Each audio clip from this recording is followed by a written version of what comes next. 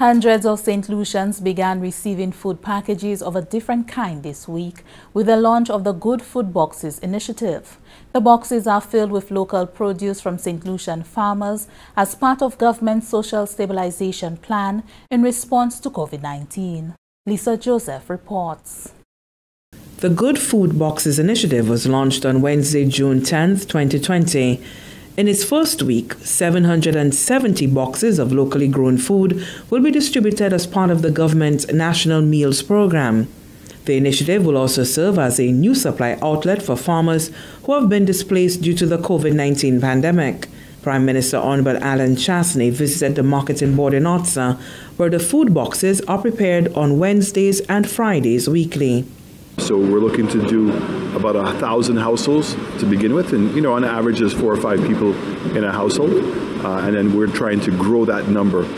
So for the next couple of weeks we'll do the 1,000 and continue to grow from that point. But I think this is a very effective way to be able to help people at this very difficult time, and that we're able to now help the farmers who've lost a significant market because of person's incomes being less, but also because the hotels are closed.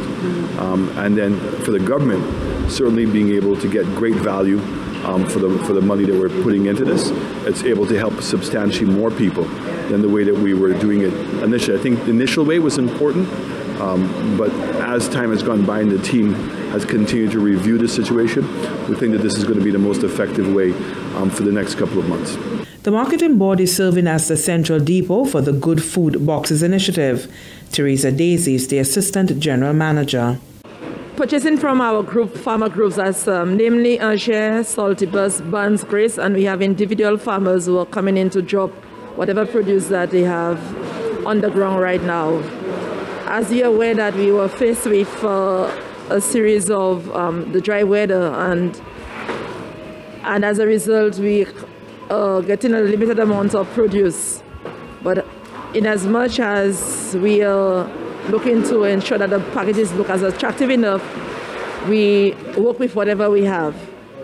In the packages we have produced like namely plantain, ripe banana, pumpkin, cantaloupe, honeydew, tomatoes, and we have added some more stuff from the imported side, which are garlic, onions and potatoes. Earl Hippolyte, a farmer from Dayglow, has lauded the government for the National Meals Program, as it has provided a much-needed market for farmers during this challenging time. I'm supplying 1,000 pounds of plantains to the program. However, I sell to NFTO. The bulk of my bananas I sell to NFTO. The plantains I sell locally, and now Massy, I have a market at Massy as well. And now with marketing board. Actually, it's the first time I'm selling plantains to marketing board. I heard there is a feeding program. Farmers who are interested in supplying produce are asked to contact the St. Lucia Marketing Board. For the Government Information Service, Lisa Joseph reporting.